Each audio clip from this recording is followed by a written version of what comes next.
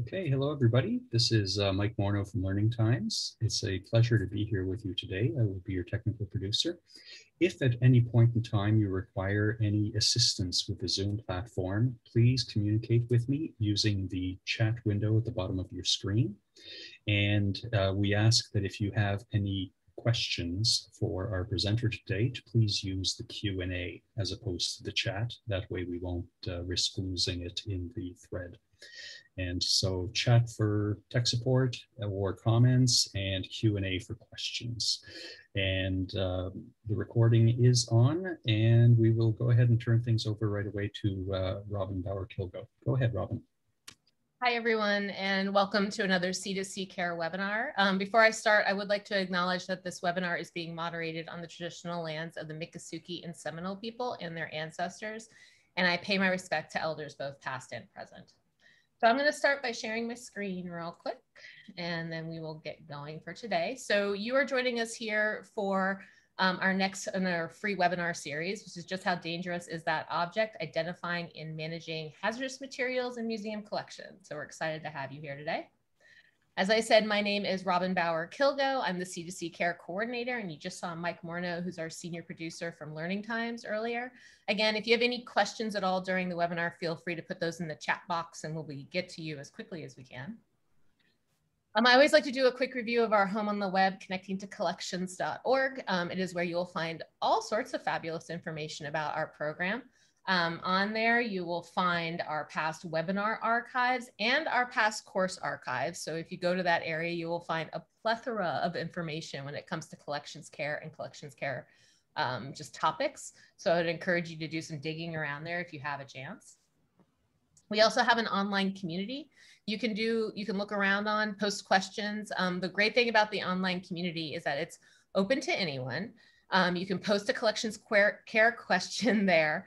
And then we have this fabulous group of C2C care monitors who will actually are conservators who will go out, find you a great answer, pan a group of experts that we have, and get back to you in just a few days with some really good advice. So I encourage you to go check that out as well. We also have two places that we live out on social media. They are the Facebook page, which is, you'll see the link right there on the page, and our Twitter feed. So on either one of those, you can get updates on upcoming programming and all sorts of fun stuff we have going on. As Mike said, when it comes to Zoom, I think we were all very comfortable when it comes to the world of Zoom now. But just again, know that we have the chat box for chat. That's just say hello, which you guys are more than welcome to do that now. Say hello, where you're from. I would ask how the weather is, but I think most places right now, the weather is just hot, unless you're lucky enough to be down in like Australia or certain parts of South America, but feel free to do that. If you have a question for our presenter today, use that Q&A box. We really encourage the Q&A box because it allows us to keep track of the questions during the webinar. You can ask questions at any point, and we will be sure to get to them by the end of the webinar as long as time allows. I'll just also note that I turned on the live transcription tool for this webinar. So if you look down and look at the closed captioning, you should be able to load that onto your computer as well. So a couple of quick notes about upcoming programming before we start today. We do have another free webinar coming up on July 29th. That's called Choosing Materials for Museum Storage. To actually go register for that, again, that free webinar, just go to connectingtocollections.org, go into the webinar area, and you'll be able to click on it and register for it. We're looking forward to that one because it's going to discuss all types of fun storage issues that you might have, or choosing materials for proper storage for museum collections. It's an important thing. And then the other thing we have going on is a C2C Care course. Now, courses are slightly different than webinars. Courses do cost a little bit of money, but it's a much more in-depth look at the topic that we're going to be covering. It consists of 5, or actually 6 now, separate presentations and meetings with course subjects and experts in their area. We kind of thought this was great timing because today we're going to be talking about the fun of hazards in collections. That course is actually going to cover health and safety in collections care. And for a special little preview, we had Kareth Koss-Schrager, who's going to be the course coordinator on that, record a little promo for us to kind of describe what's in the course. So I'm going to go ahead and play that now. And once it's done, I'll pop back on the screen and we will get started on today's program. So just have some patience, listen to this promo and see if maybe you'll be interested in carrying on with this.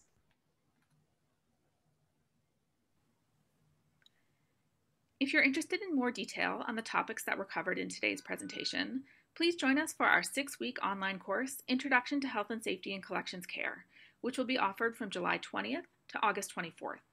Our speakers include collection care workers and health and safety professionals who will discuss their collaborative experiences working with hazards in museums.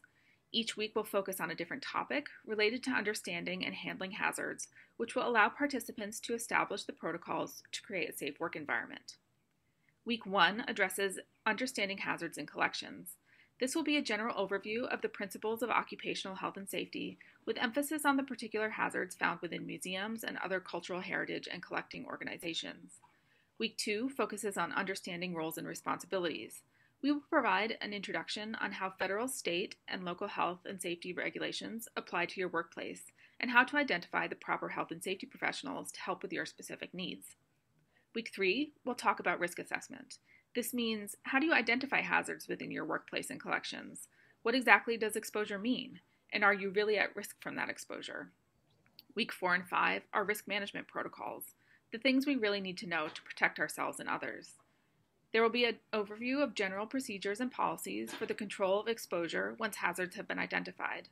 This includes proper object handling techniques, selection of personal protective equipment, establishing hazard communication, and understanding waste disposal. In week 6, we will conclude with case studies and a panel discussion. This includes a lightning round of real-world examples highlighting health and safety problems in collections care. We hope to provide lots of areas for participant discussion to cover the specific needs of small and mid-sized organizations, which we know often lack professional health and safety resources. And by the end of the course, you will have completed a management plan for one hazard or one hazardous collection material that you have identified within your organization. To sign up, look for registration information through C2C, and we look forward to seeing you in July.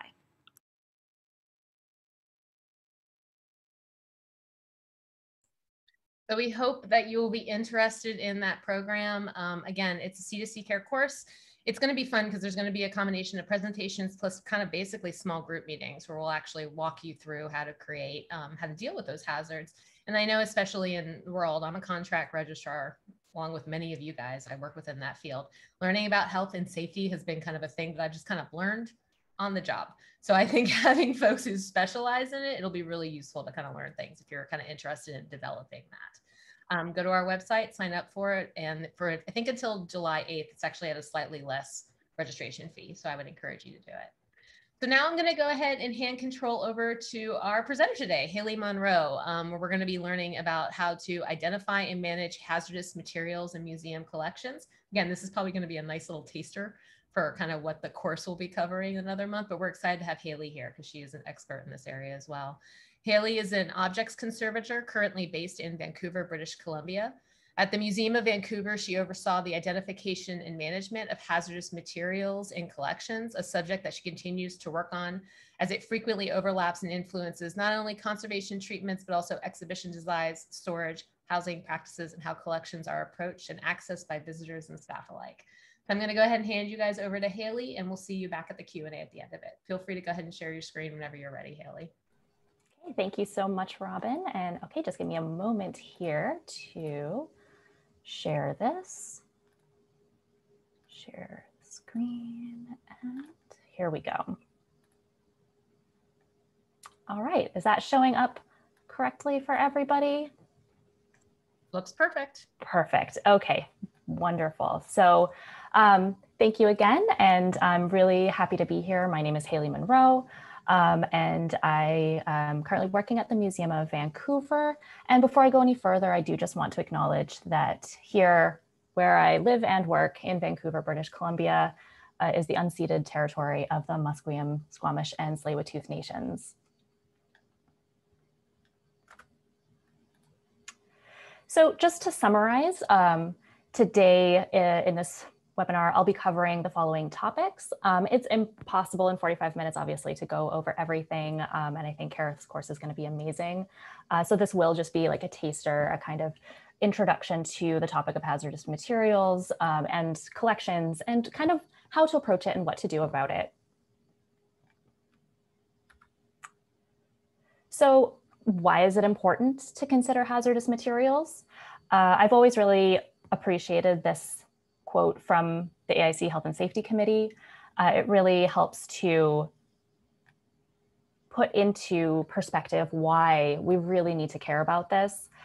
So it says here, unlike industrial workers who are likely to encounter higher doses of potentially hazardous materials resulting in acute exposure, museum workers are more likely to be exposed to low-level doses of heavy metals and other toxins over an extended period of time, resulting in chronic health problems. And, you know, as I'm sure all of us know, we often work in collection spaces for long periods of time, and we're really in and around these objects constantly. So it's really, really important to kind of think about what materials are we around and encountering constantly, and how can we limit our exposure to certain hazards. So here are some images just to give you an idea of how routine exposure to hazardous materials can be while working in a collection space. Here in these photos, you can see myself and my colleagues engaged in just normal daily museum tasks.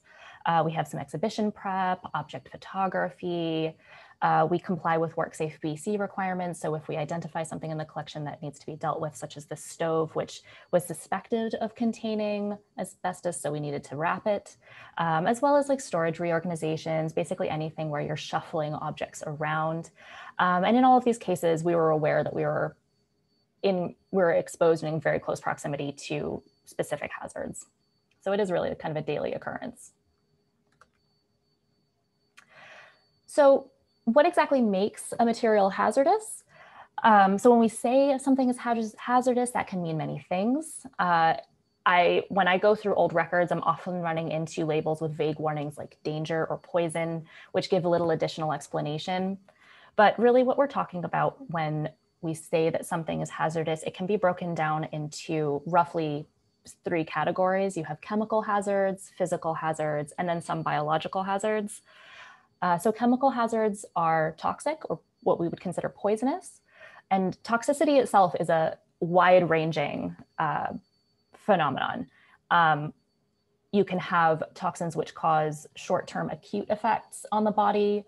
You can also have toxins that cause longer-term or less immediate obvious effects because they accumulate and cause damage over time or later on. These might be carcinogens, toxins that cause reproductive damage. There are toxins that cause damage to a developing fetus. So there are a lot of ways in which chemicals can interact with the body in negative ways.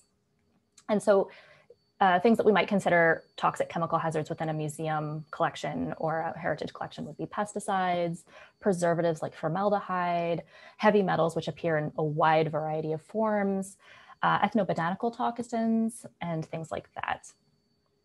Physical hazards, on the other hand, are not toxic per se, but they harm the body physically. So these include things that are flammable or explosive, such as cellulose nitrate, pressurized objects that might explode and cause physical damage, things as simple as sharp edges, also asbestos, which causes accumulated physical trauma inside the lungs, as well as radioactive materials.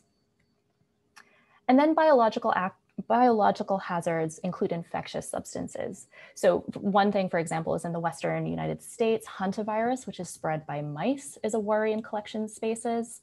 Biological hazards can also include other pathogens. I've worked on objects, especially neon signs that have come in from the outside that are covered in bird droppings. And there are many pathogens that can be harbored there, which we need to be cautious of, as well as things like mold, which can be toxic and affect people in different ways. If you have a sensitivity to mold, you can actually become quite sick versus another person who might not become as sick as quickly.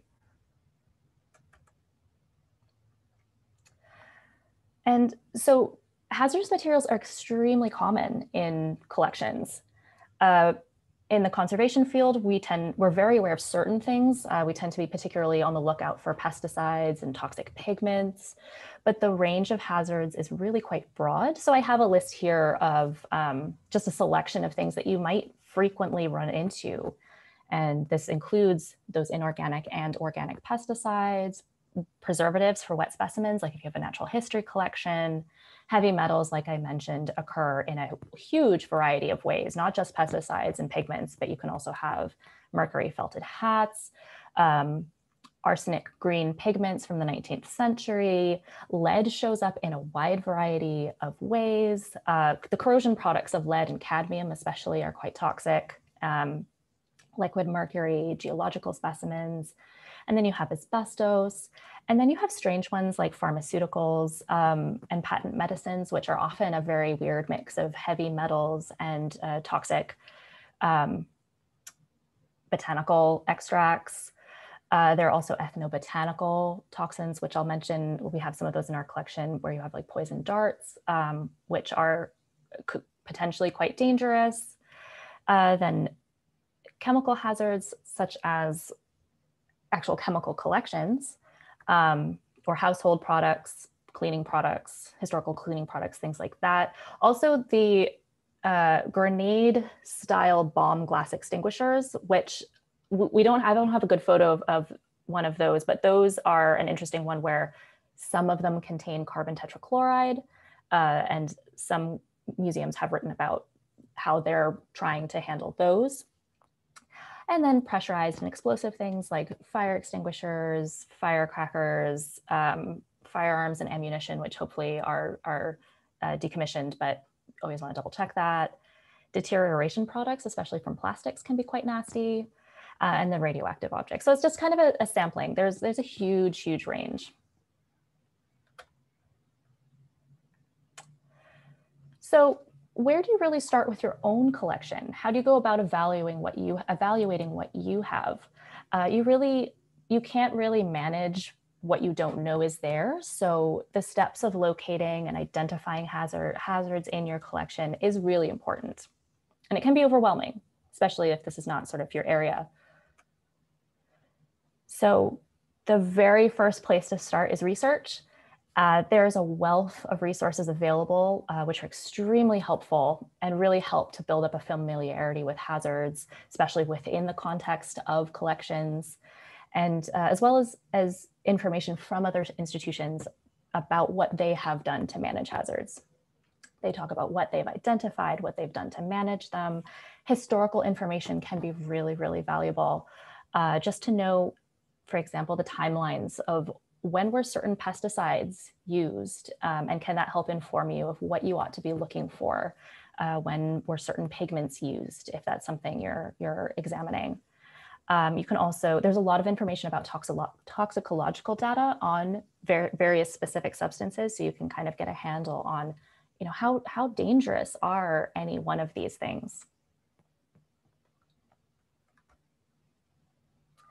And research can really also help point you in the direction of some easy identifications that would otherwise be a little bit obscured. So patent medicines and pharmaceuticals, for example, sometimes they're really, really obvious. Like here, this is one of my favorite objects that we have, tablet number 93, iron, arsenic, and strychnine pills.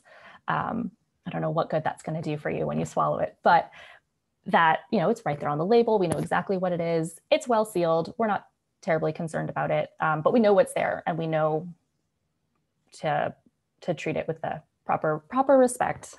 And then we have here a bottle of calomel, and it, just by glancing at it, don't really know what calomel is, do a little bit of reading about the patent medicine industry, quickly realize that calomel was a very, very common prescription medicine prescribed to people, and it's mercury. It's a mineral that contains mercury.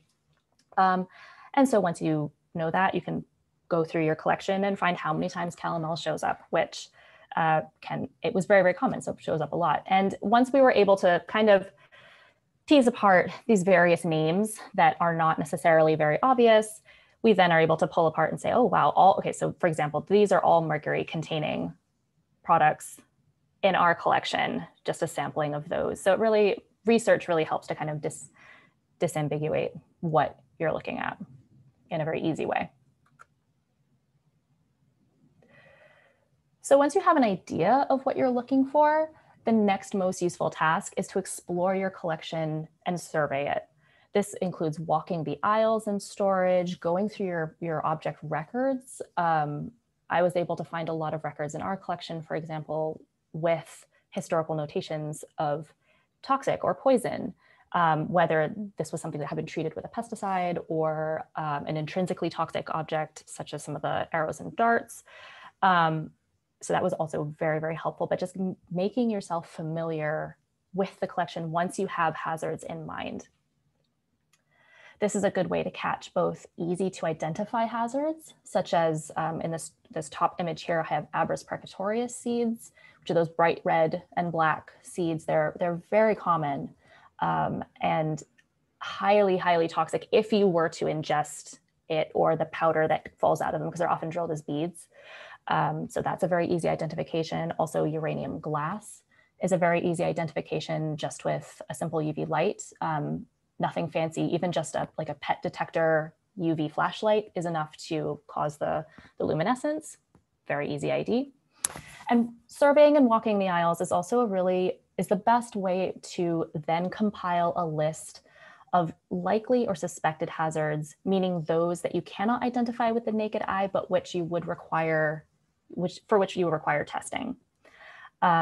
These include objects that you suspect might be treated with pesticides, commonly inherently hazardous objects such as taxidermy specimens or felted top hats and bowlers, which are often, but not always, treated with heavy metals. This also might be a way to find objects that might contain ethnobotanical toxins. So it's a good way to make a list to plan for the next step. And finally, we have analytical testing. So a lot of hazardous materials can only be identified by analytical means, meaning you can't tell by the naked eye if what you have in front of you is toxic. And two very useful techniques, these are not the only techniques, but two very useful techniques are X-ray fluorescence, which is XRF, and gas chromatography mass spectrometry, which is GCMS. XRF is a non-invasive technique used for detecting elements, and in the context of hazardous materials is particularly good for detecting heavy metals. We're very interested in finding arsenic, mercury, and lead especially. It can't identify compounds, so you're just looking for those elemental signatures, but in the case of heavy metals, it's kind of all you kind of really need to know initially. GCMS, on the other hand, is minimally invasive, meaning you do have to take a sample. Usually it's just a swab.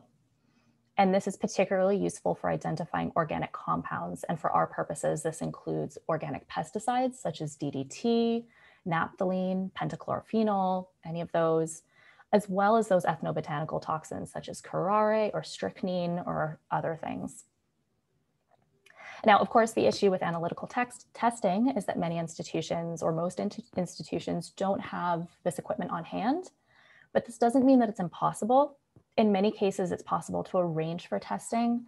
Larger institutions and universities often have facilities or equipment that they're happy and willing to loan out. They'll often send someone like with a PXRF to help you with that kind of survey work. And you can often arrange to have samples run, sometimes for a fee, but it's usually not too difficult. For example, here in Canada, CCI, the Canadian Conservation Institute, offers its services to museums for sample testing and for these two techniques in particular. So to kind of give you an idea of the range of identifications you can make, I'm just going to quickly show you sort of 3 batches of objects that use these techniques that we had here in the museum.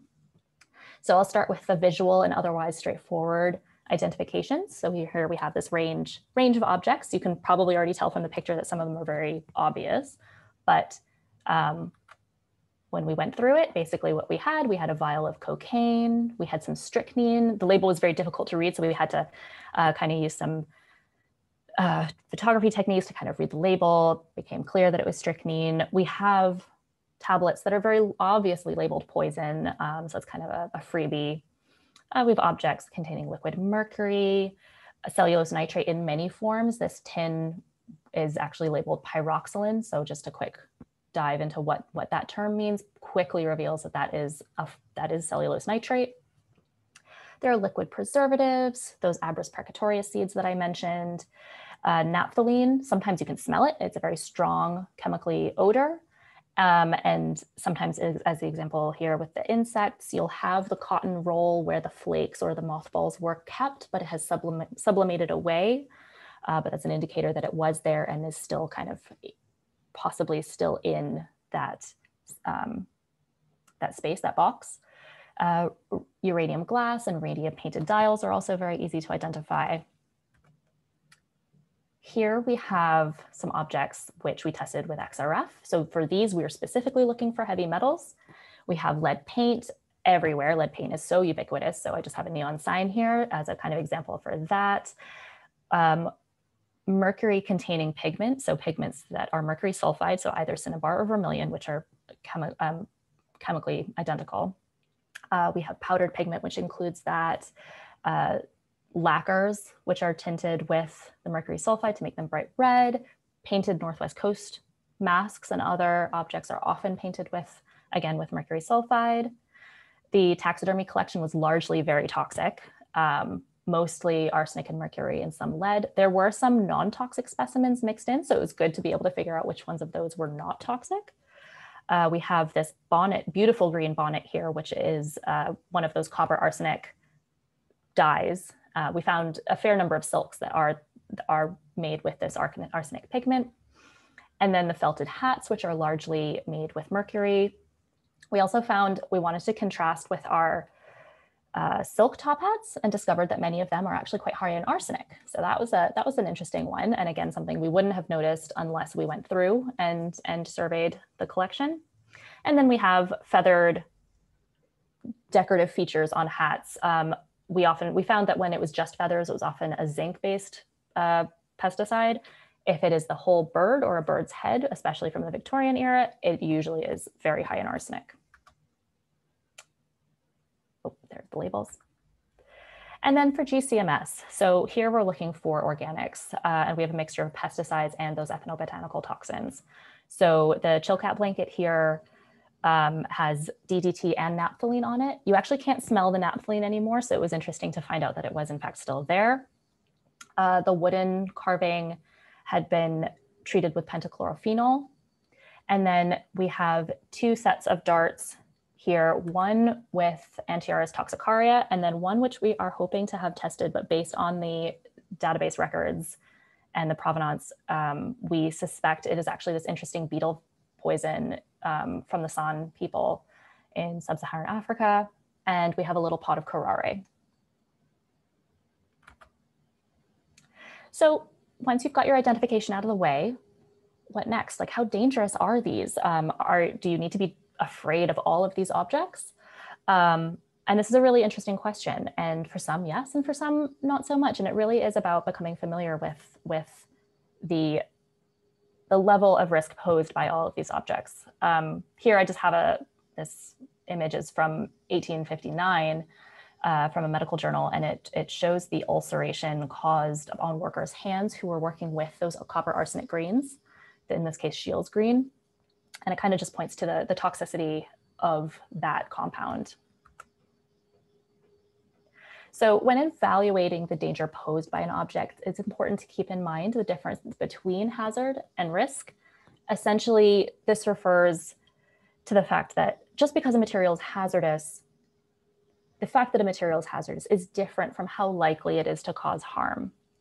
And this can become quite complicated, and industrial hygienists in particular are people who can really provide detailed guidance on this and are very worthwhile to work with. But there are things we can do before we need or are able to engage the services of outside help. So I'll go into a few things here. So here are some examples of very different routes of exposure of various hazards. So here we have that dart again that has Antiaris toxicaria toxin on it. We had this tested by CCI, and in their report, they were careful to note that this toxin is still active and that we should be cautious, highly cautious with these darts, and that the only way you're going to harm yourself is if you need to break the skin. So you actually need to get poked by this dart. That of course, is very, very unlikely. However, if that were to happen, you are actually in some serious danger. So that's an interesting case where just handling the object, moving it around on the shelf, putting it on display, these are not necessarily really risky actions, but to be extremely mindful not to jab yourself. And so we have handling restrictions on these. We really don't want people handling them for no reason. On the other hand, we have this arsenic green bonnet. This pigment is, the dermal exposure can be quite nasty. How nasty it is as now, after over 100 years have passed and some of the pigment has rubbed off, it's hard, it's hard to tell, but we really don't want to be handling this without gloves. We certainly require gloves in a lab coat. We tend to require a respirator just out of an abundance of caution. We have the Abrus pectoris seed again, which is most dangerous if you were to chew and swallow it. Again, highly, highly unlikely. However, there are accounts of people, especially those who make these seeds into beads, becoming quite ill from the powder that comes out of them. Whether or not that is likely to happen in a museum setting is hard to say. However, for these, you would always want to wear gloves, really don't handle them very frequently, and always, always wash your hands after handling these. And then we have a radium dial here, which is radioactive. Gloves, lab coat are not going to protect you in this case. But for radiation, really, it's about distance and limiting exposure, both the exposure as a factor of time, duration, as well as distance.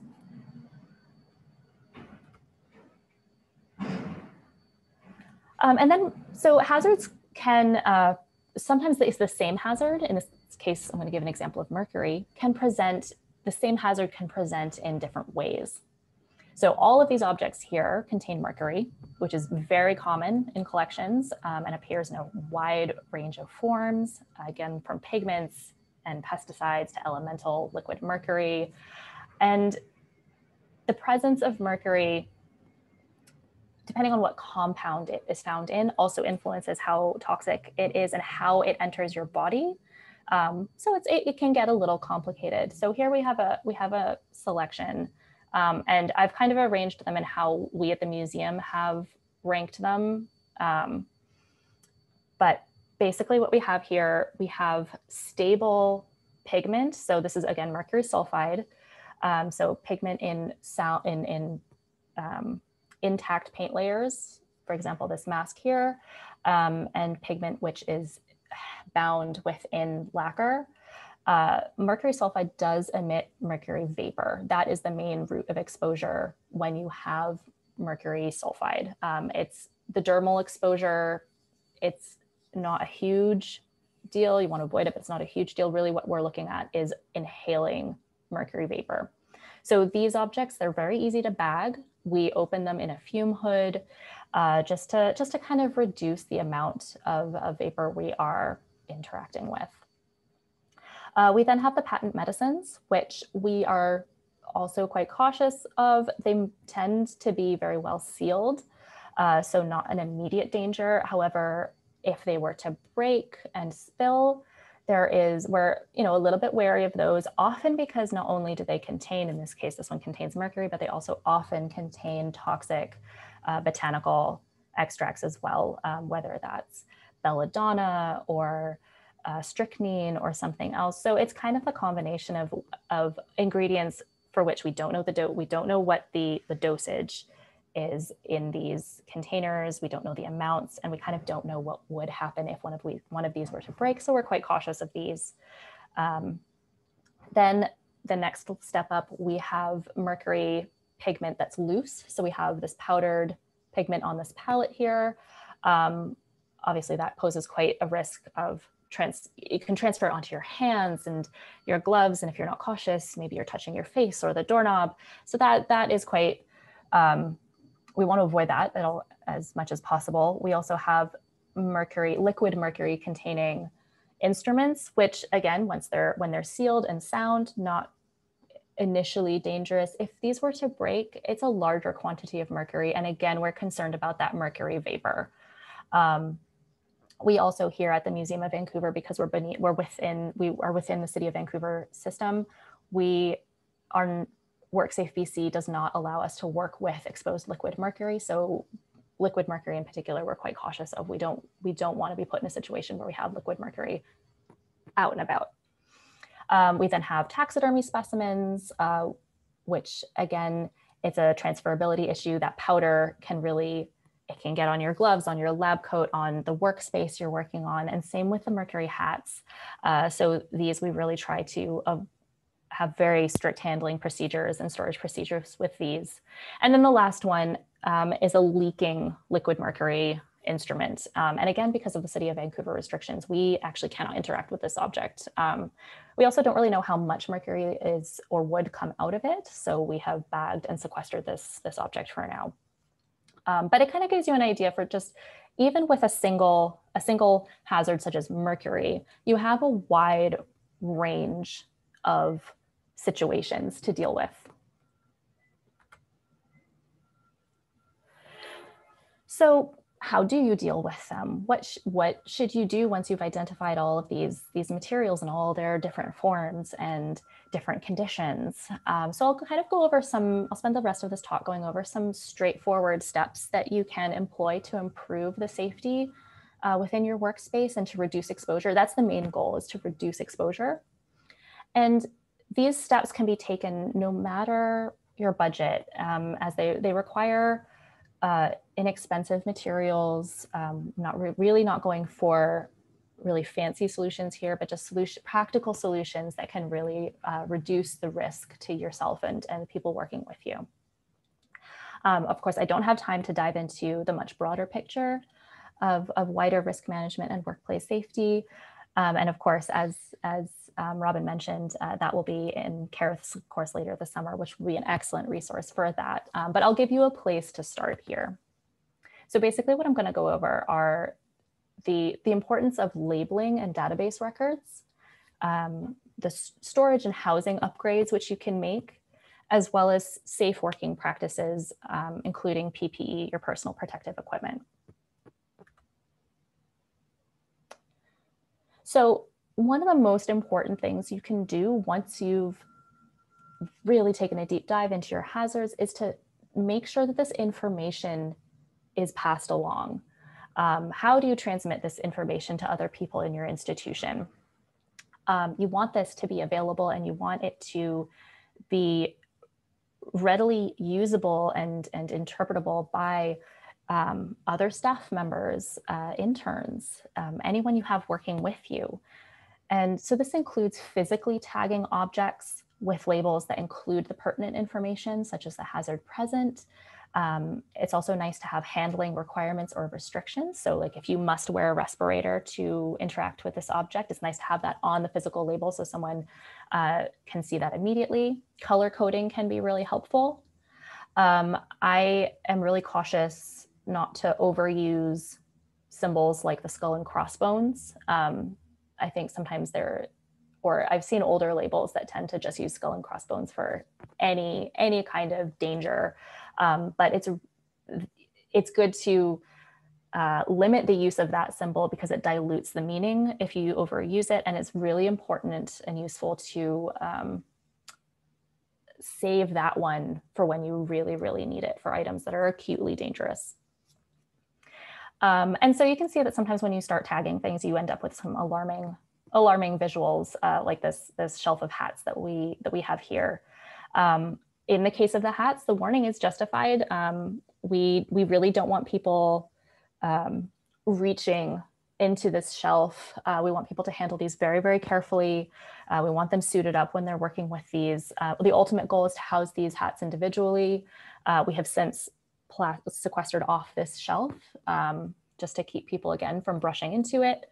But a good starting point was to just tag everything.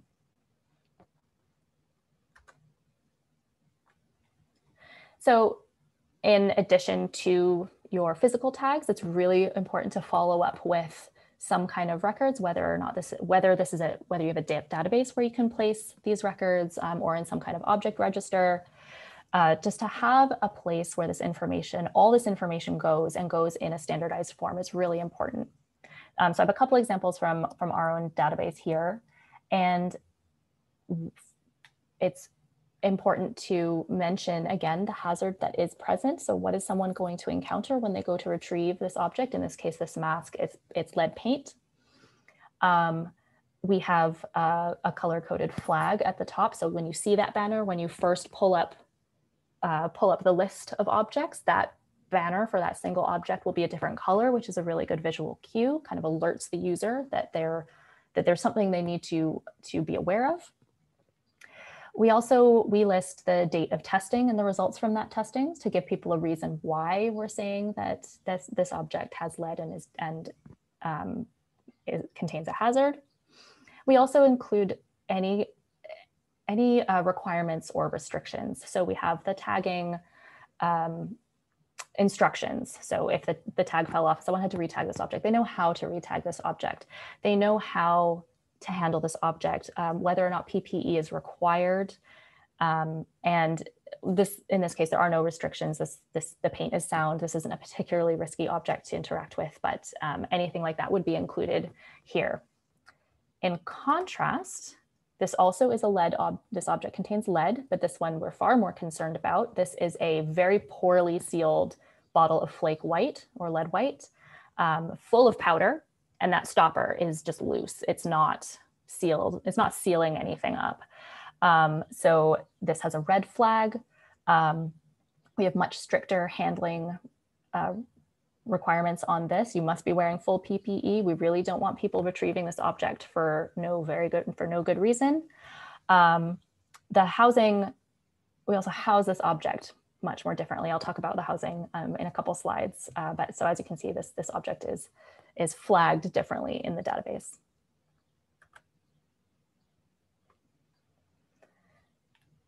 So you can kind of follow up all this information with changes to your storage and housing practices, again, to reduce exposure. So this can be as simple as preventing unnecessary contact with objects by storing them in boxes or polyethylene bags. You can also limit access to a location in storage. For example, we have sequestered our taxidermy collection so that you don't need to walk through it to get to anything else. You would also perhaps want to do that with a radioactive collection. You also don't want to bunch radioactive objects together. If you have a large number of them, you can produce a hotspot. But to just move those away from highly trafficked areas is a good idea. You can limit exposure to vapors but by bagging items, as I mentioned, with the objects painted or containing mercury sulfide. Some materials don't like to be bagged, cellulose nitrate, for example, but it's kind of a different case. It sort of deteriorates more quickly if you do that, but for mercury containing objects, that's a good idea. We also bag our radium dials, the radium painted clock faces, because those emit, as the radium degrades, goes through radioactive decay, it emits radon gas. And being a basement storage space already, radon gas is quite heavy. We kind of just want to limit how much of that is pooling in our space. So we also bag those and open those again in a fume hood. So it's also just another way to, again, reduce overall exposure. Protecting fragile objects is really important. So we, for example, are in a seismic zone. So we have earthquake barriers, not on every shelf, but especially shelves that contain objects, not only objects that are just fragile, but objects that are both fragile and contain a hazard. So things that contain liquid mercury, the patent medicines, our wet specimens, all of those we have behind earthquake barriers so that if we were to have a shake, hopefully those don't fall out of the shelf. We also tend to house those in objects like that in padded boxes, again, to just provide a little bit more protection. And it also makes handling safer and easier.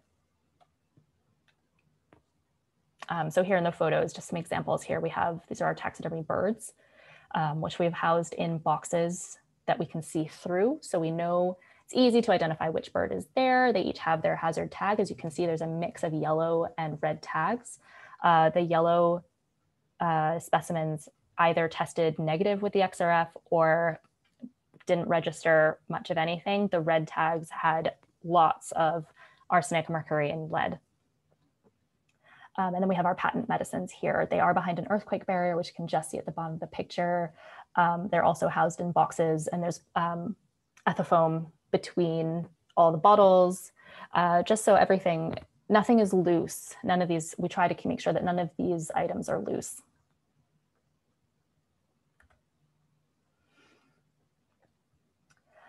So having hazardous materials in your collection, it can be nerve-wracking, but it doesn't mean that you can't work with them.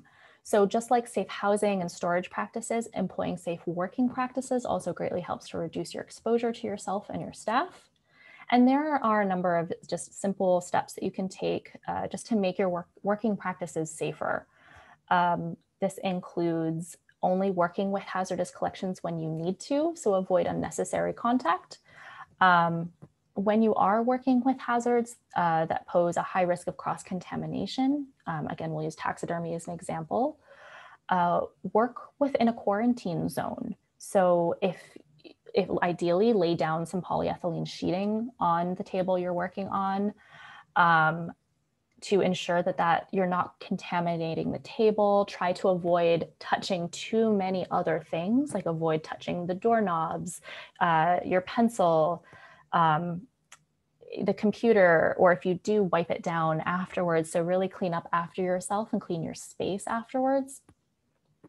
It's really important to wipe down your areas, if you can wipe down the surfaces, or ideally vacuum with a HEPA filtered vacuum, just to, again, reduce cross-contamination. And you also want to be wearing appropriate personal protective equipment.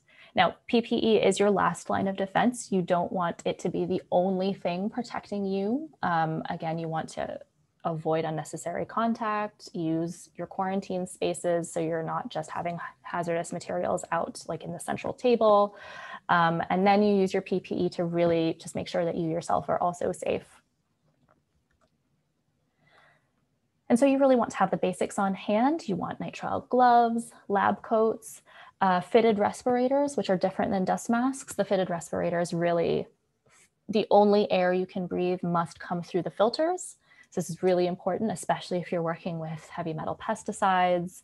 And there are different filters for those. So if you're working with particulates, you want particulate filters. If you're working with vapors, so for example, lots of naphthalene or solvents, you really want organic vapor filters on your fitted respirator, but you definitely want these respirators available, and they do need to be individually fitted to the individual person. You should also have, if you do have a lot of toxic materials in your collection, it's a good idea to have a few Tyvek suits around just in case. Sometimes when we're working with taxidermy, we do suit up completely. It's safer, but it's good to have your variety of PPE available at all times. And so in combination, having your safe handling practices, your safe working practices, your PPE, and your safe housing, you can really greatly reduce your exposure to these hazardous materials and in your daily work. And so finally, of course, I kind of mentioned this already, but personal and workspace hygiene are kind of the final step. You really want to be cleaning your workspaces. You want to, your contaminated lab coats, don't just go place it over your office chair. Don't drape it over your chair. We should be collecting contaminated lab coats and having them laundered. Contaminated gloves should be taken off properly, so inside out, to keep the contaminated surface on the inside. If you're working with especially heavy metals a lot, it's much better. You really want to dispose of these materials safely, and not to just add them to the general waste stream. So we collect our hazardous waste, so gloves, contaminated packing materials. We rehoused a lot of our taxidermy, and so there was a lot of tissue and plastic wrapping and things that we deemed unusable again. We couldn't clean them to any extent to be confident to use them again. So all of these materials we gathered and placed in bags in a bin that you see here, and we arranged for it to be picked up by a specialized company who can take toxic waste away. And it is a little bit of a cost, but it's ultimately worth it. You're not putting these heavy metals back into the waste stream, and they can be disposed of properly. And so with all of these practices in place, you really can work safely and confidently with your hazardous collection, and reduce your exposure and really still be able to enjoy and work with your collection. And so I think that is about it. I hope this has been helpful. Again, I realize that in 45 minutes, it's hard to cover everything. So this really was just a taste of the world of hazardous materials and what you can encounter and what needs to be done. And yeah, I hope you enjoyed that, and then I'd be happy to answer any questions. So thank you. Thanks, Haley. That was great. And that was exactly, you know, I feel like with a lot of this, you hit two real big key points, which are just trying to identify what's in your collection that could have these things. And also don't be scared of your collection. And like, that's always the thing I feel like, is I feel like when I learned about this, and then when I learned about like copyright type issues, I was like, well, I can't do anything with the collection now. You know what I mean? So I think it's just more learning about it and having that knowledge are two incredibly important things. Well, we already have questions in the Q&A. People are just coming away in it. So I'm going to encourage our audience to add more questions if you think we need to cover something. If you have a question for Haley, I'm just going to start going down them, and we'll just start tackling them one by one, and we'll see kind of where the conversation leads, if that sounds good to you. Perfect.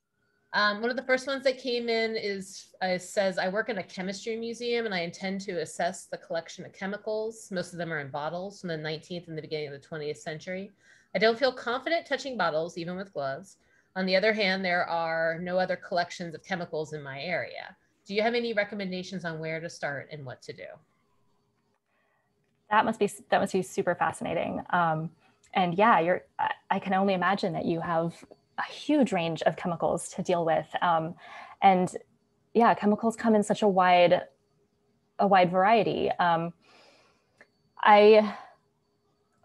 I believe there are quite a few collections out there, maybe not in your area, but collections that do exist that do specialize in like laboratory chemicals or industrial chemicals. There are also medical collections out there that also tend to have a lot of just what we would consider chemicals. And I think those are good places to start. People are often very responsive if you just cold email them to try and get some information. I can't think of any publications off the top of my head that deal strictly with chemical collections, but there are a good place to start. Even looking up the names of the chemicals you're dealing with. What could be interesting is that if you're dealing with 19th century or early items, names have changed. And so even just start Googling, start researching the names on bottles just to get a sense of like, what are you dealing with? Are you, and when you pull up information online, like you can easily pull up the safety data sheets of chemicals, and they will give you really clear indications of what the risks, what the dangers of any of these chemicals are.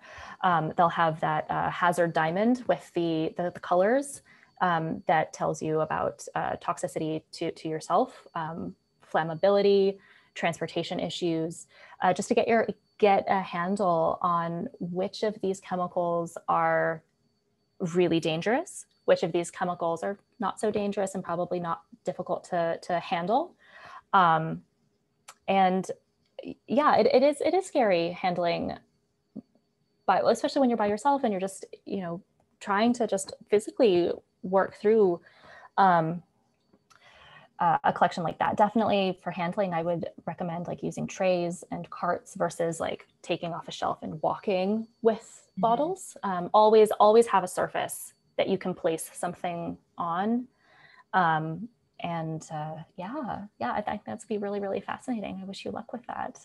But definitely reach out to people. There are people out there who really specialize, even chemistry departments, honestly, at universities or other places. I'm sure I'm sure people who specialize in historical chemicals and would be fascinated and really excited to help you out. So that university idea is a super good idea, because I feel like whenever I've always been really stuck, like even when it came to identifying bugs, pests, I've been like, ooh, the university, you know what I mean? And usually you can find someone that can kind of help you. Definitely.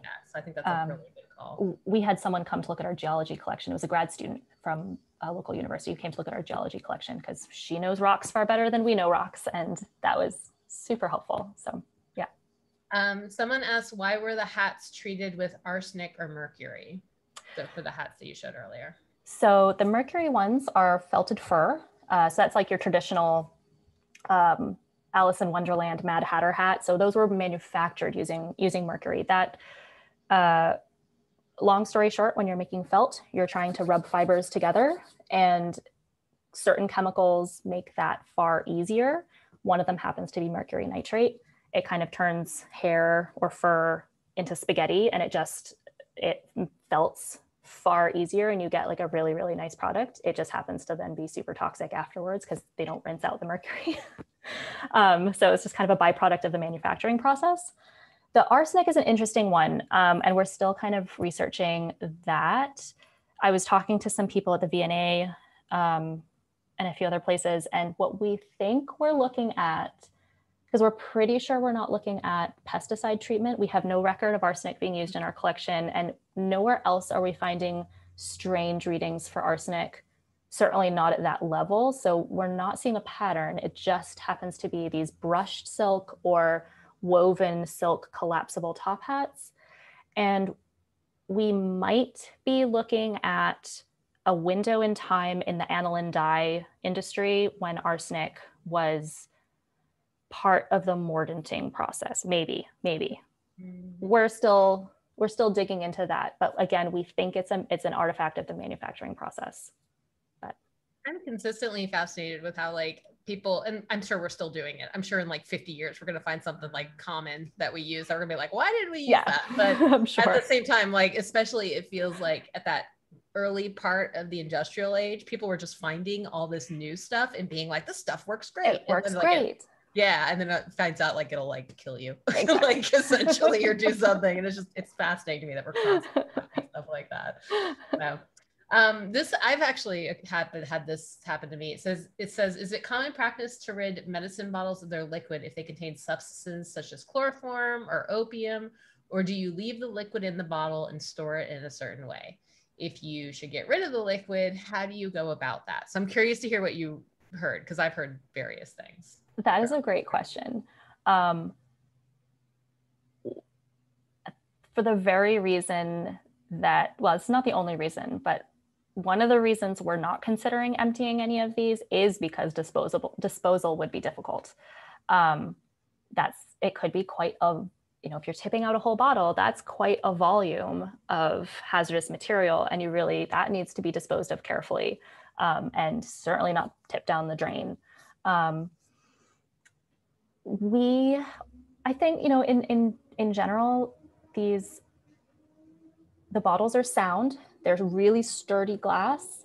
It would take an act of extreme negligence or something to really have a major accident with one of these, or honestly an earthquake. But I feel like in that case, we're going to have a whole slew of problems on our hands. But we have not considered draining those. One thing that I think we don't have one of these, but which we would consider emptying is a carbon tetrachloride fire extinguisher, one of those glass grenade extinguishers, because carbon tetrachloride is so acutely toxic that I don't think we would want that on hand. And so there are, I think it was a museum, I want to say in Saskatchewan, they had a wonderful blog post a few years back, which I had archived somewhere, where that's what they did. They had one of these. And the weird thing about those is that don't really know if it's going to be salt water or carbon tetrachloride because the formula was changed, and partly because people realized that it was quite nasty. And so you don't really know what's in it. And so they elected to drain it, and it was a complicated process using a diamond drill bit and getting inside and draining it. And then they had it tested, and it was in fact carbon tetrachloride, and they had that disposed of very carefully, and they felt far better. You don't want one of those breaking in your collection space. So yeah, it's definitely a very good question, and it's a hard one to answer. It kind of depends, if you feel comfortable that your storage is secure and safe, then it might be more trouble than it's worth to drain them. If your bottles are already leaking, it might be an argument to drain them instead of always dealing with the residue of something nasty. So yeah, that's always been the rule I've always heard, is if the bottle is not compromised and looks like you should kind of leave it be. Mark it, exactly what you said, be like, hey, we got this container of this really bad stuff, but isolate it, put it in like the stablest situation you could possibly have it in, and then kind of just let it be. And then just check on it. So like if you start noticing leaking, it's when it leaking or starts getting the crud around the seal, that's when you have to start going like, oh no, now we have to figure out what our next steps are with dealing with it. So yeah, it's a whole thing. Yeah, old medicine bottles are delightful to look at, but also terrifying all at the same time. So what else do we have? Now that does lead into a good question, which is, are there situations when the risk would be just too great and the object should be deaccessioned or removed from the collection? I'm just going to pipe up and say that's going to slightly depend on your deaccession policy and what you have written for your institution. So keep that in mind, everyone. Or you're going to redo your deaccession policy so it includes this fact if you've identified things with that. But what are your thoughts on just kind of when to get rid of things like this? Exactly. That's absolutely a factor. And it's a tricky question. You definitely have to weigh, just because an object is toxic doesn't automatically mean that the object has lost value, for example, whether that's cultural value or however you're looking at the concept of value. Being toxic itself shouldn't be something that really just like destroys the worth of something. However, there are cases where the danger posed by an object really might be too great. We haven't run into that yet. Actually, everything that we have, we feel confident that we can store safely. Some things we have very strict restrictions on, where we're really, nobody but conservation can access this. You have to have a really good reason to get in there. If a researcher asked for it, we would say, I don't know. You need to have a really good reason to come see this object because we really don't want to disturb it.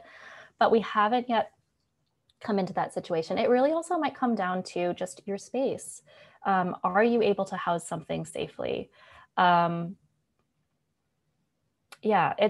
Deaccession is a tricky one, and it really depends on the institution. It really depends on the resources. Just, are you able to keep it safe and keep yourselves safe? And at what point is it too hard to keep yourselves safe with this object around? Trying to pull an example off the top of my head, but I at the moment can't think of one. We've found that generally you can house most things safely enough to go about your life.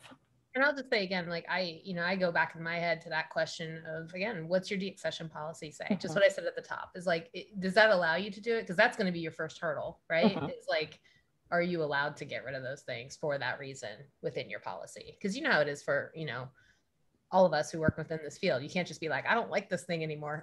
Like you can't, that's not justification to get rid of it. So that's just your first step. But then you're right, is like also finding the proper home for it and kind of, all that kind of jazz. So it's good to look into that.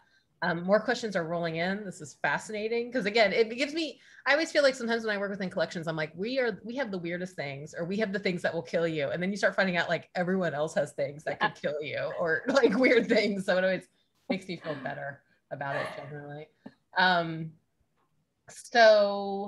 was asking about, there was a symbol in one of the early slides that looked like a rolling pin with one handle. What did that signify?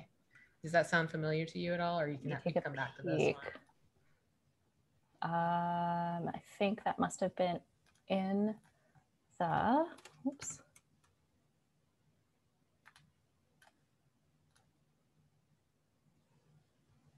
Oh, yes. So that is a gas canister. So that is a pressurized object. So, what else do we have in here? Says you talked mostly about hazardous materials that are in storage. What about any precautions to take when those materials are on view in the gallery area, such as medicine chests of pharmaceuticals? Would you remove the hazardous bottles from view? So yeah, no, this is super interesting, and it depends on the hazard you're dealing with. So medicine bottles, they're not so bad, really. I mean, keep them obviously, and this goes basically for any object you're putting on display, but you want to keep things out of visitor reach, in solid, sturdy, like for example, you want your display situation to be safe for the object. You don't want people to be able to reach it. You don't want them to be able to fall. Again, if you're in a seismic zone, you want your display situation to be seismically safe and stable. There are situations where you need to do a little bit more. So for example, if you are displaying a large amount of lacquered objects that contain mercury sulfide, this was written up by an institution. They gasketed all of their cases very carefully. So not just plopping a vitrine over the top. These were properly gasketed to keep that vapor from escaping into the space in which the visitors are working. They then had to think really carefully about when they reopened these cases for deinstall, that space had to be ventilated really carefully. It was a really interesting situation, but so for that, you definitely have to have a plan. Also goes for radioactive items. It's about distance and duration of exposure. So don't have a lot of radioactive items on display at once. Don't let people get up really close. For example, some geology museums, I think I'm thinking of the Natural History Museum in New York, has in their geology section, there is a room for radioactive specimens. And you can walk in. You're recommended to only be in there for a certain amount of time. There's like a sign above the door says, please come in, enjoy these specimens, don't linger. So there are ways to, again, limit the exposure there. Things with pesticides, again, if you are displaying a lot of items with pesticides, again, you might want to consider gasketing your cases, especially if these are volatile organic compounds. If it's a lot of naphthalene, for example, that is just going to vaporize into your airspace. So yeah, make sure your space has good ventilation, that your cases are sealed. But it is very possible to display pretty much anything. Yeah, I think a lot of it boils down to just labeling and letting people know kind of what's there. Not to be snarky, but not to include them in like a children's area or a children's exhibit. Like just things like that. So this one's kind of a three-parter. So it says, what is the methodology for the decision to test the objects at the Museum of Vancouver? Objects that will be exposed, objects from a specific collection, or a general sampling of all the objects? How much of a percentage of the collection has already been tested? So just generally speaking. And then in the object's record, they had seen a method of classification of toxicity and transferability. How did the museum define these classification standards? So we can take those at the time. Absolutely.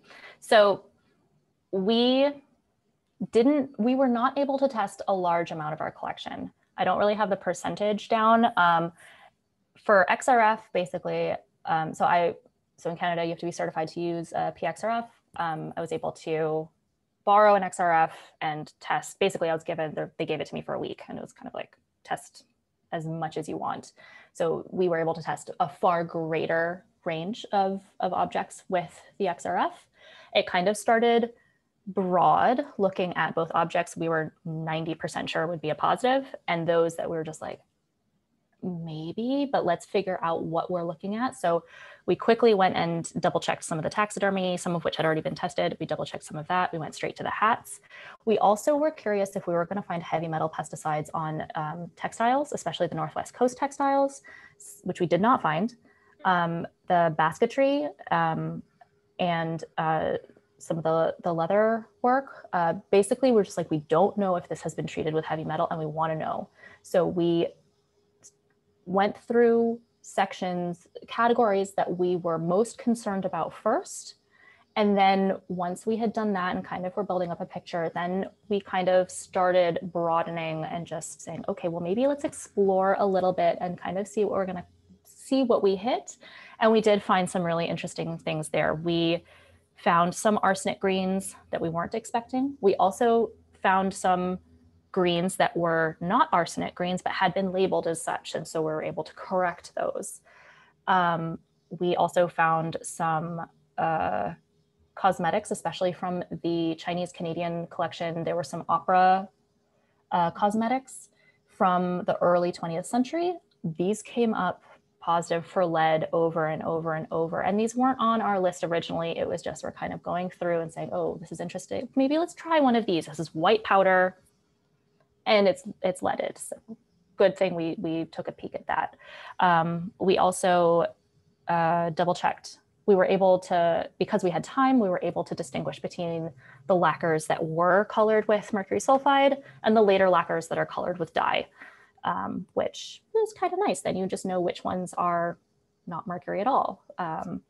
So that was useful. We were able to test far fewer items with GCMS, but I think we really had to cherry pick those. So for those, we really had to narrow it down to objects that we were either very concerned about or fairly sure would be a positive. We just needed to know, we just needed to have that positive to move forward. So we were looking for organic pesticides on, again, textiles and basketry and leatherwork.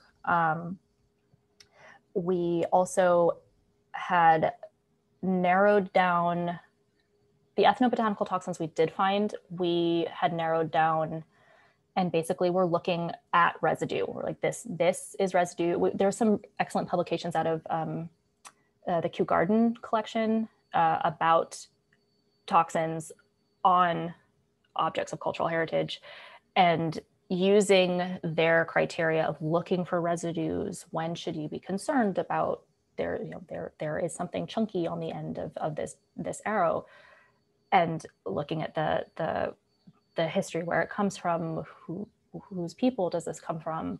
Is this something that I actually should be testing? So we narrowed it down like that, and we were able to test for that, but we weren't able to do as many tests for GCMS. The numbers in our system, so the transferability and the risk. So we have a rubric, which I didn't go into this talk because it's kind of like a whole nother topic that doesn't really fit into the 45 minutes really snugly, but we kind of developed a system a bit like that mercury example I showed you, where you are ranking, you try to rank hazards based on not just the fact that the material itself is hazardous, but how likely is that hazard to, how likely are you to be exposed to that hazard? So for example, the two examples I showed there, so the mask with the lead paint, that paint is the paint layer is very sound. It's really not compromised. Lead, yes, is toxic. So that is a 4 because it's the sort of one of the higher toxicities, but the paint layer is stable.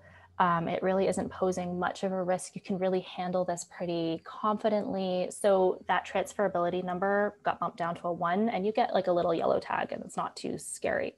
That bottle of flake white, on the other hand, that bottle is scary. It's loose powder. That stopper is not attached. You need to suit up completely to handle that object. So again, you have the high toxicity for the lead, and you also have high transferability, which is just the term that we landed on, for the powder, that lead containing powder. So that got a red tag. We consider that a high risk object, and it's far stricter in terms of how you can interact with it. So that's kind of our system. And it's been very useful, and it has helped us, especially when you are dealing with different ranges within the same hazard. Otherwise, everything, like I mentioned, gets a skull and crossbones, and before you know it, your collection is kind of unapproachable. We wanted to avoid that. Right, exactly. A non-accessible collection is not useful to anyone, for sure. So a couple people have asked questions that deal with kind of like, I guess, dealing with their PPE, I guess. One of them is, how do you accomplish your laundering safely? Do you have any opinions on reusable, washable nitrile gloves?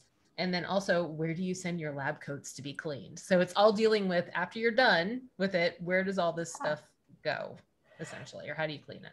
So we do just take it to, we did some research on this, and our original thought was maybe we can take it to where, for example, the hospital or the labs take their coats to be laundered. Turns out that was not cost effective for us here. It's kind of, it's like an internal system for them, and it wasn't something that we were allowed to jump in on. So we were actually left with the only options were either launder it at home or just take it to a laundromat. So we do take them to a laundromat. Ultimately, if that's the best choice, I'm not really sure. I think the level of contamination on these coats is probably not super, super high. But the sort of, we also figured that the washers in a laundromat are more intense than the washer just in your apartment building. Might be better, both at washing the clothes, but also rinsing itself and rinsing the washer for the next person. So that's what we landed on. Whether or not we try to figure out something else in the future, I'm not really sure, but that's where we've landed. We use disposable gloves. We have not looked into reusable gloves. I mean, it's a good question for sustainability, certainly. I think if we're talking about contamination, so for example, with heavy metals, I think we probably would be still looking at disposal. I don't think we'd be wanting to wash and reuse those gloves, partly because it's hard to tell if you've washed them thoroughly enough. Also, are you just washing it down the sink? And is your arsenic just going straight down the sink? And the thing with the hazardous disposal, so we contracted with a company who came to pick it up. And there's a difference between heavy metal disposal and, for example, organic pesticide disposal. Organic pesticides can be incinerated. So if, I don't know, I was working with something that had a lot of DDT on it, those gloves can just be incinerated. Everything goes away. The heavy metals, on the other hand, you cannot incinerate those. And they actually have to be taken out of province because being a seismic zone, we don't have any, because it has to go to, it just goes to a dump, it gets sequestered. And so we have to send it out of province to a dump that is approved for hazardous material disposal. And these are like specially lined. So it just goes away and sits somewhere, but it doesn't sit in a dump here that can be compromised during an earthquake. So that's our answer to that. Sense. We had two questions that deal with more medical stuff, which is always going to be a problem. One dealt with basically they have doctor's bags, old doctor's bags with liquid in it. So their kind of question was how do you start with that? Like, how do you deal with it, right? And then someone else had a question that said that they have the opposite problem where they have the powdered packets, right? So it's kind of like both scary things beyond like a full syringe that you might find in the doctor's bag. Like, how would you start by looking those or kind of like attacking those issues to make sure they're stored properly? Definitely. I think the first place that we start when we have something like that, where we kind of have no idea what it is, but we don't like it, is to rehouse it. So for example, the little powder packets, it might be a good idea to put that all into a polyethylene bag just so that it itself is sequestered, and then it gives you sort of peace of mind and a little bit of time to figure out your next steps. We've also, like have sort of restrict places in our shelving where you have items. We do have like unknowns, like complete unknowns in our medical collection. We have bottles that no longer have labels. And so it's just mystery powder, mystery liquid.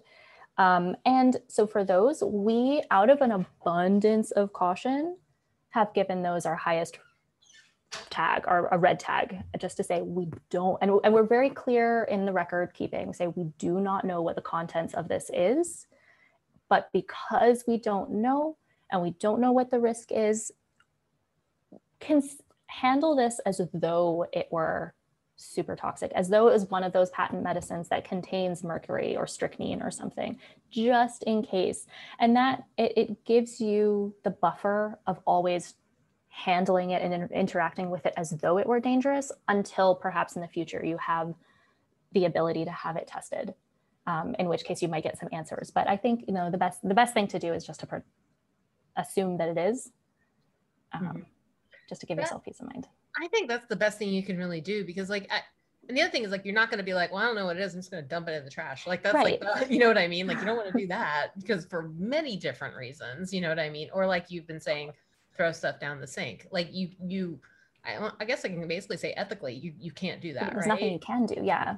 Right. So your best bet is to just like hold on to it and just mark it as dangerous, you know, exactly. Go from there. Some people were also asking kind of like, how did you find the people to do the testing that you've had done? And like, how much roughly, because I know it's going to change where you live, but how much does it cost roughly to get some of these done? Was it really pricey, or was it surprisingly not? Or kind of what was your experience with that? So unfortunately, my answer to this is not going to be super helpful, because it was all free for us. So CCI offers this as a service to museums. And so you have a certain number of samples that you can send in, and they'll just test them for you. If we had, and that's also why, for example, especially for the GCMS, we didn't do a lot of samples because we were running on a budget for this project. We really didn't have spare money. And so we used the opportunity to have those samples run, and then didn't have it in the budget to take it further. So I actually don't have a great answer for that. Also with the XRF, because we borrowed it from another museum, and it was just colleagues lending to colleagues. Again, that was just a free loaner situation. I think it would, so I don't really know. I think it varies. I think it's more, I would imagine it's more expensive to go with, for example, a private company versus perhaps a university department that might have like a handling or loading fee. But I actually am not positive, so I apologize for that. No, that's fine. I was thinking like years ago when I worked for a museum, we had a stuffed bear named Vlad, because we didn't have any other name for him, that we were kind of guessing that he might have issues to him. We had a couple things. It was a Native American museum. So we had a couple things that we were thinking, oh, this might be a deal where we might want to look into. So we wrote it in as a project and somehow found grant funding to have someone bring down like their XRF gun and like do like, we pulled out everything that was scary. Essentially, just were like, go for it. Like, you know what I mean? And, you know, at the time I think about it now and I'm like, we should have reached out to some of our colleague institutions and just been like, hey, if you have something that you think could be tested in this way, maybe bring it by, you know what I mean? Like kind of do that kind of a thing. So I do think it was not cheap. This was over 10 years ago, so I couldn't even tell you how much it cost. But every once in a while, there will be like a funding opportunity, or maybe it's just like a big project. You can look for funding to help support something like that for happening. So that's something to think about as well. Let's see what else we have in here. Like I said, it's been kind of fascinating reading these because it's just like you learn about what crazy stuff we have in all of our collections across the world. This one's kind of interesting. How have you communicated your knowledge of risks in the collections to your security team, to your emergency action plan preparators, and community first responders? So the knowledge of this, has it worked itself into overarching plans and policies for your institution? And kind of who's in the know at your institution of the levels of things that you have within your collection? That's a great question. So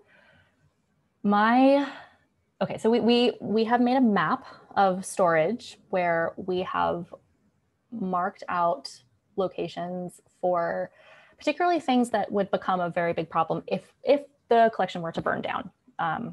So places where we have high concentrations of heavy metals, also where we have our radioactive collections, because, for example, in the event of a fire, those heavy metals just accumulate in the soot. So it's good to know, kind of just mapping, to have an idea of where they are, both so first responders know where they are. If we're responding to an emergency in the institution, like say there has been a fire or a flood and it's been dealt with, and now we're in there trying to salvage the collection, so we know, and any volunteers who are helping us can see where things are. So that's helpful. I believe my supervisor we have spoken with, I haven't done this, but I believe my supervisor has talked with like the fire, basically the equivalent of the fire marshal, so that they kind of have an idea of like what the deal is broadly. As for like security, I don't think museum security, well, it's city security, but they're not so much folded into this yet. It would be nice, in the future, if we could do that. Other departments are, so for example, our fabrication team, we do a training with all of our, basically any staff who interact with objects do a hazard training. So that includes our preparators, our facilities, just so that anyone who would either be in storage to work with objects or has to work with objects, for example, in the preparation of an exhibition. All of these people have had our little training, so they at least know that hazards are a thing. And we're also very careful, again, say if there's exhibition prep, if an individual item is toxic or hazardous, that they know exactly what they're dealing with. Yeah. That makes sense. Someone also asked if tetanus shots are something you address within your staff. Do you guys require any kind of shots or personal things, or what are your kind of policy on that? I'm actually due for a tetanus shot. So yeah, I should probably get on that. But no, we don't. Not a bad idea. Stay on top of your tetanus boosters. Yeah, no joke. I think everyone should stay on top of all shots that they can get. Someone said in the chat that XRF equipment is becoming more affordable, and many universities are acquiring this technology and may be available to help out. Check chemistry, geology, or anthropology department. So again, our friends who work at universities. Talk with friends. Yeah, that's a great, like I said, that's something that sometimes you just don't think of, and you'll be like, oh wait, if I talk to them, they'll know. So this kind of goes back to kind of an ethical question, which is we are weeding out our collection. The 1970s, high volume, unrestricted collecting, that was the 70s. I would wager we would want to remove several hats and medicine bottles. We typically send weeded materials to a local auction house, if not obvious alternate organization to transfer. Is there an ethical issue of warning about the potential hazard? I would say yes. Yeah. Just to be on the safe side. Pesticides especially. I mean, pesticide use in museum collections was widespread. And it's really difficult to know until you've done testing. People did not keep great records on this. We have some planners from some of the previous conservators dating from like the 70s, and we have like blocks of time that say fumigation, but that's it. Like we don't know anything more than that. It's just like, oh, something happened. So yeah, I think especially pesticides could be an issue. Yeah, I know that, again, I started my career in Native American collections, and it's whenever I walked into a room and it was, oh, this stuff was all collected at the turn of the century and it looked beautiful, I was always like, oh man, pesticides. Like you would just look at it and be like, oh, it's probably arsenic all over that. So that's unfortunately a common thing. There are still quite a few questions. So what I think I'm going to do is I'll look at maybe one or two, and then I'm going to capture them and I'll send them to Haley, and then she can follow up with the folks who posted them. Yeah, exactly. One thing I did want to cover real quick though is I liked how the fact that you were talking about, kind of the stuff of wiping down things, washing your hands, doing all these things that have been repeated a lot in the past year when it comes to COVID precautions and stuff. I'm hoping that, it's going to be more common now to just really be aware of the cleanliness of your workstations and stuff. But I think that was just, it pinged in my head when you were talking about it. I was like, I think we're all much more used to that now than what we used like to. Early last year when we were saying, don't touch your face, don't touch your face. It's like, yeah, no, that's awesome. Don't touch your face. Exactly. It's like, good job. We agree.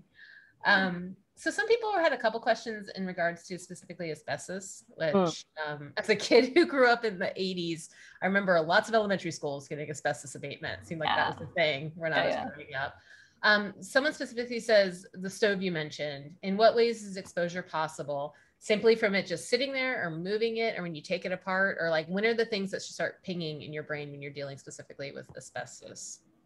I would say definitely if something's being taken apart, I would not take something apart if you suspect that it has asbestos. So this would be old stoves, old electronics. Ideally, that should be done in a under very strict conditions where you're either you're wearing protective equipment, or perhaps you even have like air being drawn out of your space. Asbestos, so we're still working on our asbestos question. We have a lot of objects that we suspect of having asbestos, and we're arranging to have a bunch of things tested, because it can be tricky. It's not always super obvious. There's like a range of ways asbestos can manifest in your collection, and there's a lot. I mean, friable asbestos is what you're really worried about. It's asbestos that's crumbling. So if you have, say you popped open, say that stove, and that was already in pieces. The way we had it, it was already just chunks. So we were trying very hard not to disturb those chunks and just basically get it onto the plastic, get the plastic over it, tape that thing up, and then wheel it away. You really don't want to disturb asbestos. So if you have if you're suspicious at all that something has asbestos in it, best first step is to bag it. You can arrange for testing. You need to take samples for that, and it has to do with the percentage of asbestos fibers that they see in the sample, which I'm not super up on. Again, like I said, we're arranging to have that done. Basically, we have sequestered anything that we suspect of having asbestos, and we keep running into them. We keep running into objects that we haven't really interacted with frequently, and then when we do, for example, we're doing a big photography campaign. We're trying to digitize the whole collection, and we're running into things that we haven't touched in decades, and pull up the record, and it's suspected of containing asbestos. So we're very cautious around it. We always suit up if we have to work with these. And yeah, it's one of the ones that we're the most sort of leery about, mostly because we feel like we don't have a great handle on it. Yeah. Yeah. And man, if you read when asbestos came on the market, like they were like, this stuff is amazing. You know what I mean? Like, it's pretty crazy if you kind of go back to the history of it a little bit, because they were putting it like everywhere. And I grew up in Pennsylvania in the 80s, and it was just like at every school, it was like a huge part of, I remember the beginning of every school year is them shutting down a half of a school and just dealing with asbestos abatement and stuff. So anyway, it's very interesting.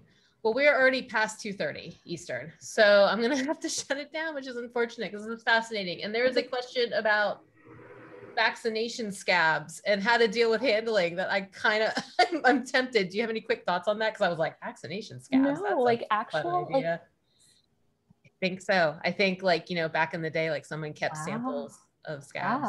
Yeah. I mean, we don't have any vaccination scabs or anything of that nature, but like potential, I think there is a world of research that you could do on biological hazards, and like, is something like that still viable? Like, is the virus or whatever in there, is that still viable? And I think that's a fascinating question. There are medical collections who do deal with this. So there are people out there, again, just don't be shy to email institutions and ask them, but there are medical collections out there who might have answers for you. Well, but that's fascinating. This is why I love the C2C care audience. There's already 2 references that people put in the chat. They said Healthcare Museum in Kingston had those. And then someone else said the Motor Museum in Philly. So I was like, I love our audience. They're like, oh yeah, these 2 places probably deal with that. So that's perfect. Well, I'll just say real quick, in the chat, I put the survey for C2C care. Please fill that out. That helps with future planning of future C2C care webinars. I also put the link directly to the course that we're starting in July. So if this kind of wet your whistle when it comes to this entire world of just health and safety and hazardous materials and stuff, I would encourage you to take that course. I think it's going to be fascinating. Hopefully Haley will be a part of it at the end, especially. So we're kind of lining up speakers and everything right now. So we hope you will join us for that. And I want to say a huge thanks to Haley for taking some time today and doing this presentation. This was fascinating. And thanks to IMLS, as we are a grant fund, we are partially funded by them, to FAIC, who's our parent organization for this program, and to Learning Times, who act as our technical advisor. Again, we have the course starting in July, we have our free webinar in July, and we're building out our fall schedule. So if you're interested in more webinars, go check our website. So thanks again, Haley, and I hope you guys have a great afternoon. Thanks. We'll see you soon.